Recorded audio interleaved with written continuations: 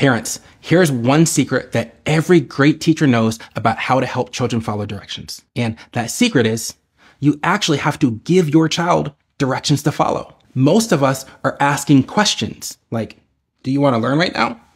And never actually telling the kid what they're supposed to do. Many of us are giving statements. It's time to learn. Again, not telling the child what to do. It is not mean. It is not aggressive. It is not inappropriate to give your child a clear direction. If anything, that is going to help them understand what you expect. So we take all the tips, we get close, we do eye contact, physical contact, and we give them a very clear direction. Okay, honey, right now, we're going to do 5 minutes of letter sounds. After we finish, we're going to go take a break and dance. Okay? Great.